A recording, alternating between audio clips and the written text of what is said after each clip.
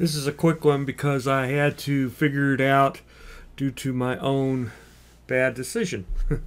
So, when you set the MySQL PWD environment variable, that messes with every connection string that you are managing in Microsoft Access, because now MySQL is looking for the password in the environment variable, and it's confused with a password that's set in the connection property.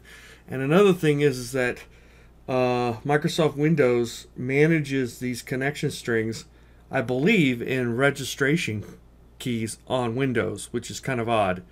And you have to go a really funky route to manage these connection strings, because you can't manage them directly in Microsoft Access. You can create them all day long, but you can't manage them. You have to use this tool that's in the control panel. So that's what we're going to do today. So the first thing I'm going to do is I'm going to go to my control panel. And the way I do that is I just type in the search box control. And usually the first item that pops up is the control panel. So I'll click on that. And then there's a search box in my control panel. You may have the small icons. I never change this. So usually I change it to small icons, but whatever. Go to the search box, just type ODBC. And you should get two options here, 32-bit or 64-bit. Now, I didn't know which one to select, and I assumed, because I was using the 64-bit version of Microsoft Access, that I should use the 64-bit ODBC data sources, and I was correct.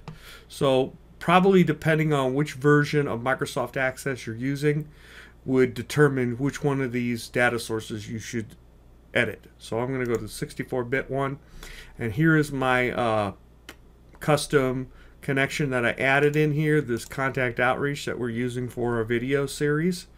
And I clicked on the configure button, and it brought up the same dialog that I had to use before, and there was a password in this password box. Now, I removed the password and I saved it, and if I click test, it works just fine, because MySQL is looking for that environment variable password.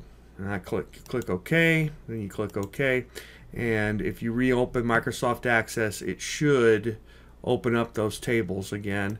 A thing to remember with our table, something that is going to happen if you remove these tables and try to re-add them, is that any design changes you've made, like in our case we added a drop-down box to select the sponsor and it would display the name of the sponsor instead of the ID, that's going to be gone.